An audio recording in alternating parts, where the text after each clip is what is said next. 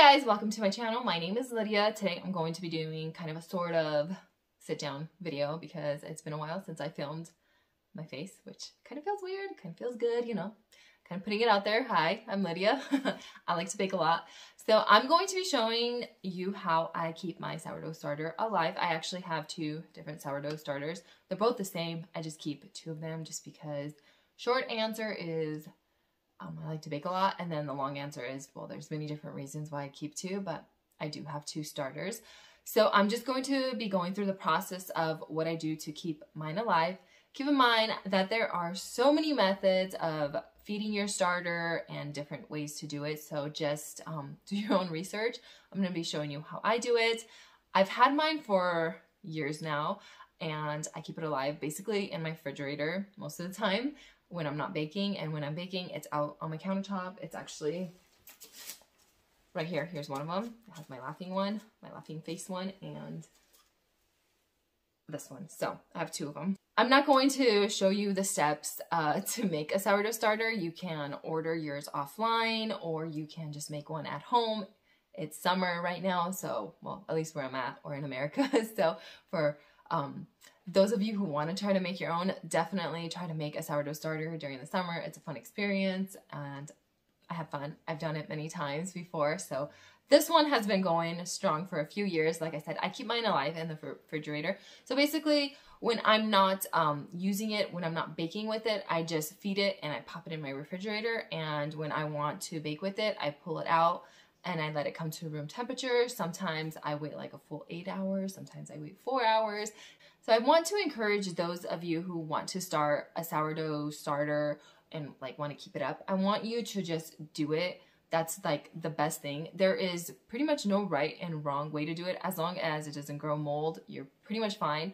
I've kept my sourdough starter in my refrigerator for months because we've been gone, we've been traveling. So I've even had it in my fridge for probably like 4 or 5 months at a time.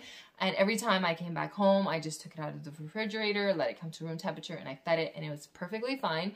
So I don't want to overcomplicate anything. I'm not going to go into like the percentages and the hydration levels and stuff like that. I'm not about that. I like things simple, and if they're working, I'm not going to try to like fix anything or try to figure out like what are the ways and hydration levels and everything.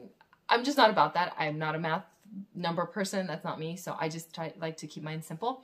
So I hope to encourage you guys. Definitely, if you want more information, look into it. I'm going to give you what I know, and I'm just going to show you the process that, you know, feeding it and kind of what I do. And I hope it isn't overcomplicated or anything like that, because I feel like sometimes sourdough starters intimidate people and they just give up. And that's not what I'm trying to do. I'm just trying to get people on board with sourdough starting. I'm not going to go into the things. Obviously, I will say that baking with a sourdough starter is a lot different than using commercial yeast, and it is supposedly more beneficial for your gut. And I can say that for myself and my gut, my stomach, I definitely see the difference between baking with a sourdough starter as opposed to a yeast. So I will always choose a sourdough starter instead of the yeast, the commercial yeast, because that stuff it just messes up my stomach, and I don't feel good after I eat food that has been, that like baked goods that have yeast in it, commercial yeast. So yeah, I like to use my sourdough starter. Without further ado, I think I've talked enough. I hope I explained it enough. I'm not going to go into depth of, you know, everything, like I said, but I'm just going to show you how I feed it, and I hope I'm not going to overcomplicate it. So let's go. All right, so I have my two sourdough starters. This is what they look like. They have plastic wrap on top of them, and I'm just going to remove it. I like using fresh plastic wrap. So this is what my sourdough starter looks like. Now this has been out of the fridge for a few days, and it's been fed. I usually feed mine, I would say twice a day, usually in the morning and in the afternoon. You can feed them more or less, and yeah, you just feed them when they're on the rise or when they completely blow up. It's entirely up to you. So I'm just going to stir it up really quickly. It makes noises. They should look alive. There shouldn't be any like mold or anything weird growing on them. They should look pretty much like this, and they should smell pretty good. A little like slightly tangy, vinegary, but pretty well. So the next two ingredients that you need on top of the starters is you need some all-purpose flour. I'm using King Arthur. I use Bob's Red Mill. I try to use good quality flour, and this is just water from my refrigerator. Also, make sure you use good quality water on top of that. And then the most important thing you'll be needing is a scale. So I do use a scale when I'm baking with sourdough starter. You just get constant or consistent results that are extremely good. So anyways, can you guys tell I'm like a little OCD here? So basically what I do is I will start with, I guess I'll start with my happy cup. This one says be happy. I love these mugs. I'm going to turn on my scale and I'm going to place my cup on there, and it should be at 0 grams. And we're going to add 50 grams of my starter to this beauty.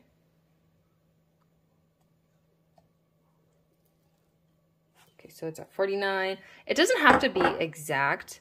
It could be like off by a few grams. I just try to get it as close as I can. So there you go.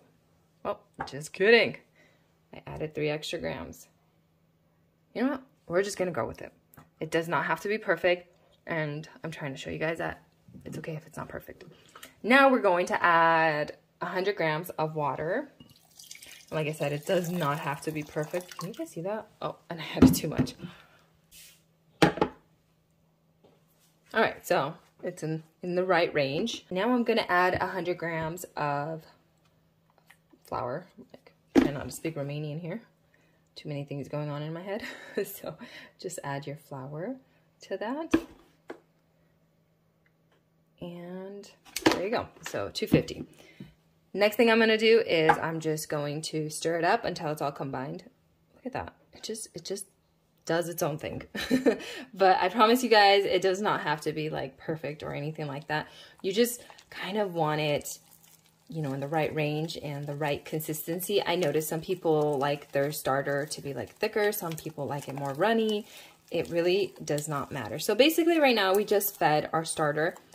None of my starters have names. I know people name these things, but I don't have time for that, and I just really don't care for that. So yeah, it's just my starter. That's kind of what we're going by. So once that is done, it should look something like this, you know. Just mix it up and kind of clean up the sides.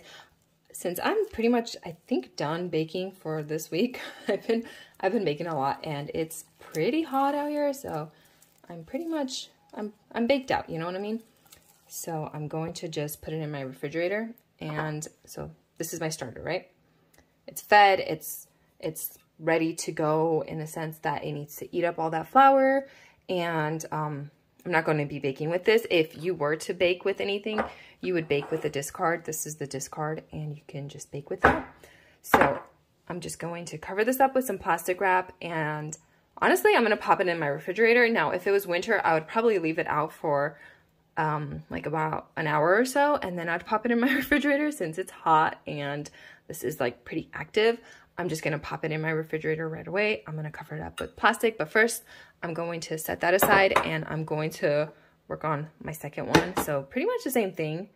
You set it at 0, you give it a stir, and you just put 50 grams of this starter into this jar. Like I said, I bake a lot, so since I bake a lot, I like to have 2 going, and sometimes, you know, I use my, what is it called? My discard to bake, and sometimes I even like multiply it, if I'm making a lot more stuff. It just depends. So with this discard, you can make anything. You can make crackers, you can make cakes, well, not cakes, probably like breads. Well, obviously breads, that's what it's pretty famous for, and like other stuff. Like I made my kozonak with that, and this is the way to go, because yeast just messes up my stomach. So that's not the way to go. Like I said, I'm not going to be super like, what is it called?